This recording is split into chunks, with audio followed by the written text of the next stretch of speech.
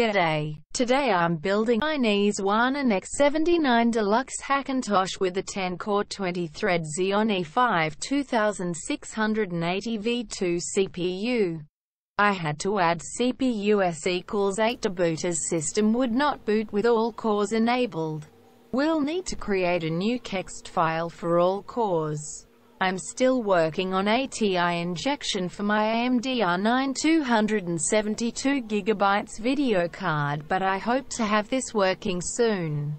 I also need to install the correct components for my wireless card TP-Link WN881ND version 1.